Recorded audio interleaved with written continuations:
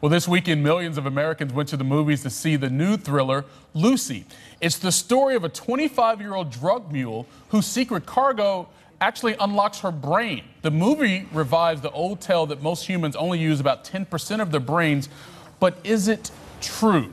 Joining us now to tell us more about this is Dr. Devi Nampiya. Did I get it right? Yes, perfectly. Thank you very much. From NYU School of Medicine.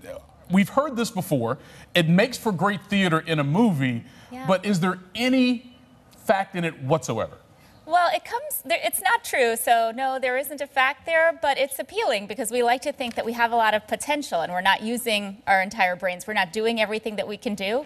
I mean, it comes from a couple different things. So there are psychologists in the past and a famous neurosurgeon who said that we're not using our full brains, but these were based on like faulty studies in a sense. There were silent areas of the brain, but now with newer technology, we can see we actually use our full brain. So we use our full brain 100%? We do, yeah. So there's not a lot of unlocked potential? Yeah, there's no empty space there I can use? No, there is still potential, but the thing to think about, like in terms of the technology, if you do MRIs or PET scans, there are different types that show that we have blood flow to our entire brain. And if you just think about it intuitively, like if you have a stroke, even a minor stroke, you can lose so much function in terms of using your arms, your legs, being able to speak. So we do use our entire brain, but there's still a lot of potential that we can tap into. So that part is true.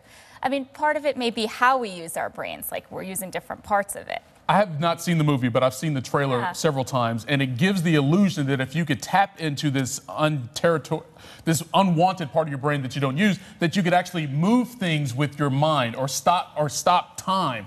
Which obviously sounds great for theater. I wish I could do it. I'd be very good at the Las Vegas gambling. But the idea that that's even possible, we've seen it in movies for decades now. Yeah, we've seen that. That part I'm not sure about. But some of the other things, I mean, she's able to learn things faster than we normally can. So we'd like to think that we'd be more efficient at processing. Faster downloads. Yeah, exactly. At looking at things and learning it. I mean, that might be possible. But in terms of moving stuff, I'm not sure. I mean, some of the other things you can see, like just in terms of being a child and then growing to become an adult, use different parts of your brain more efficiently. So when you're younger, you can pick up languages very quickly. You learn how to walk and do different motor activities. There's some truth to it. I mean, you might not be able to have ESP, but the brain is a muscle, right? You keep hearing that there are things that you can do to sort of further your potential, if not exactly reach superpower status. Yeah, so it's not, technically it's not a muscle, but the same idea that if you practice if you use it for different things, that you'll develop further areas. That's like when we get older, we develop more wisdom, you know, in terms of judging character, in terms of sensing how a situation is going to go and negotiating. So that part is there too.